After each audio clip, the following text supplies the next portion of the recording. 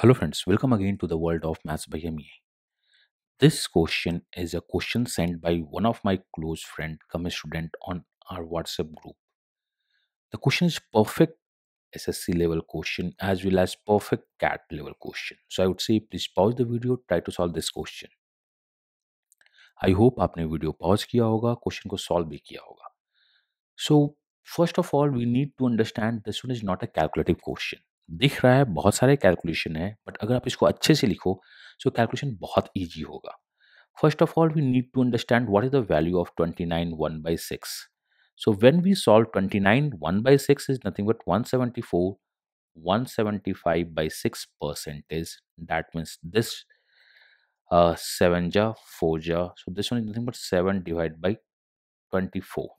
So ये 7 divided by 24 है ratio में. So this must be cost price, this must be profit, and 31 rupees is the selling price. So we got the first ratio from this value. The second one is 15.55, a classical ratio. After point, if we have any digit repeated, this one is nothing but reoccurring case in the terms of percentage. So this one is nothing but 15.5 reoccurring percentage. If you do not know this, please note it down. अगर आपको ये पता नहीं है तो please note कर लीजिए. Point के बाद अगर डिजिट रिपीट होती है in the percentage or the ratio, this one is a reoccurring term. So we can say this one is 15.5 by 9 percentage. 135 plus 5 is nothing but 140 divided by 9. Percentage means 100. So मैं यहाँ cancel out कर रहा हूँ. This one is nothing but 14 divided by 90. Or we can say 7 divided by 45. So the 45 is cost price, 7 is the profit, 52 must be the selling price. So we got all the ratio. ऐसे इसे निकालने में hardly 5 से 10 second का time लगता है but since I am explaining ये time ले लिया. तो first of all we need to find the ratio effect, that is the effect ratio. 29 1 by 6 is nothing but 7 by 24. Cost price is 24. Profit is 7. 31 is the selling price.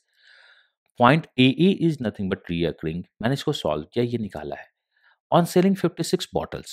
Okay boss, तो एक bottle का निकालते हैं selling price. We always work for the one bottle. So this one is the one bottle का selling price. Fine. Selling price को अगर मैं selling price के इफेक्ट से कंपेयर कर दूं, so this is selling price divide by 34 upon this becomes nothing but cost price. अब आप पूछोगे ये कैसे हुआ. एज्यूम मेरे पास 25% का प्रॉफिट है एंड सेलिंग प्राइस मेरा दिया हुआ है 10. तो what is my cost price. तो मैं इस 25% को पहले निकालूंगा effect. This one is a profit effect. इसका सेलिंग प्राइस इफेक्ट क्या होगा 5/4. तो इसे मैं 5/4 से डिवाइड कर दूं. अगर आप सेलिंग प्राइस को selling price by cost price के इफेक्ट से डिवाइड करते हैं तो आपके पास कॉस्ट प्राइस बचता है. तो आपके पास सेलिंग प्राइस पर यूनिट है, आपके पास सेलिंग प्राइस पर यूनिट है इनटू कॉस्ट प्राइस के सेलिंग प्राइस के इफेक्ट से डिवाइड कर दिया तो ये 1 का कॉस्ट प्राइस निकल गया. मैं यहां से भी 1 का कॉस्ट प्राइस निकालना चाहूंगा. So this one is 16.80. This one is a cost price. पता नहीं एक का कॉस्ट प्राइस क्या है, that one is nothing but n. Into में डिवाइड करूंगा इफेक्ट से. So this one is nothing but 52 divide by 45 into 45. ये दिखेगा. आपको करना क्या है, यूनिट का सेलिंग प्राइस निकालना है, सेलिंग प्राइस के इफेक्ट से डिवाइड करना है. 31/24 से आपका 1 यूनिट कॉस्ट प्राइस आएगा. यहां से भी 1 यूनिट कॉस्ट प्राइस निकालना है एंड इसको कुछ करना नहीं है. We are going to use some डिविजिटिव rule.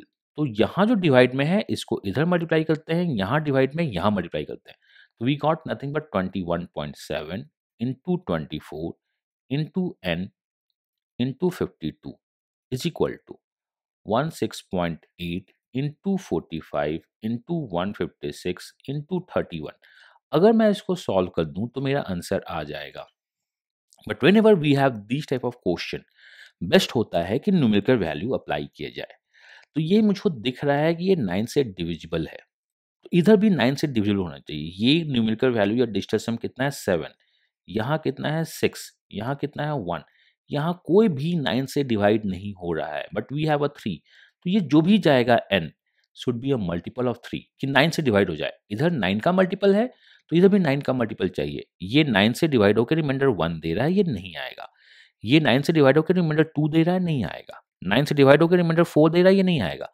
This one is nothing but 9 से डिवाइड हो रहा है. इसका मतलब the answer of this question is 135।